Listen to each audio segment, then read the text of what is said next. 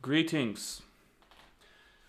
I am Alexander Brisbine, the first king of Earth. Today, I would like to teach all the grandmasters the new rules for chess. I would like to tell Zbigniew Brzezinski there is a greater world to be had than through strategy. Rather than turning Russia and China against each other for American dominion, I seek a new age of peace.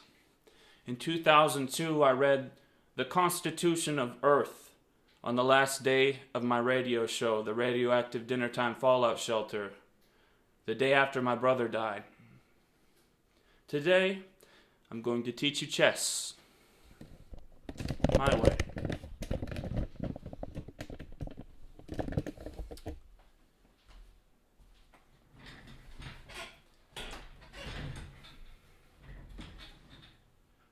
First of all, it starts out with the classic rules. If you don't know the classic rules, I will remind you briefly. A pawn can move 1 or 2 spaces forward on the first move, and each thereafter is 1 space, unless there is a player to be taken kitty corner, in which the pawn can take this pawn diagonally. If there is a pawn blocking in front, you cannot take the one in front, only the one diagonal. In my rules, you may also move a 3rd space, 1, 2, or 3 on the first move.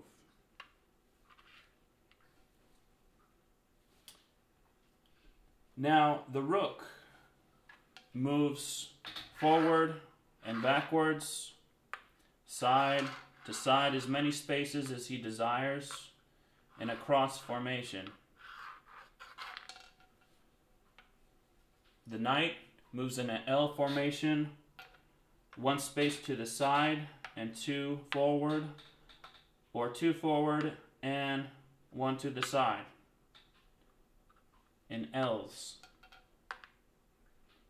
And you may take players who reside in the L, such as if I were to take this knight from here. Understand? Now, in my rules, this is the most complicated rule of all. Let's say there was a pawn here and a pawn here.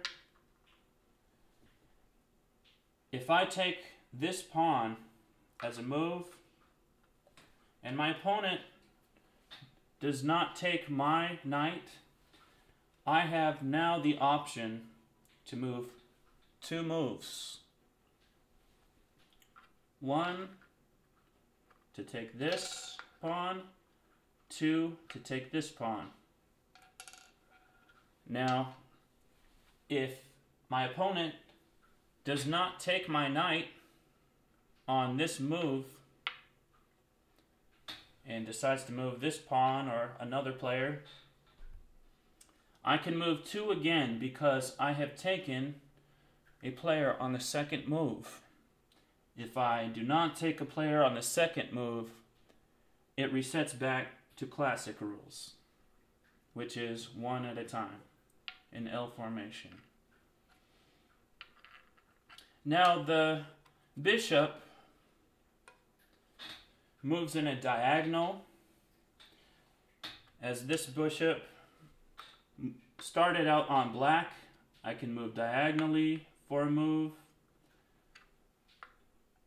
always on black. But in my rules, if you make it to the other side of the board, you have now the option to move to the whites, and you will now reside on whites thereafter. As a move, you can move 1 to the side on the opposite side of the board with your bishop. Now, this is the funnest move of all. as your queen moves in all directions in classic rules. Forward, forward, forward, backward, side to side. It has the abilities of a rook as well as a bishop. The king also does as well, but now has the ability to jump over his own players.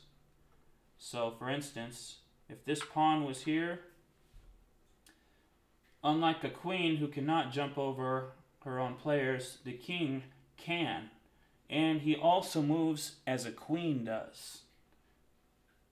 But, however, if he is put into check, he is the same the first time. But if he is put into check a second time,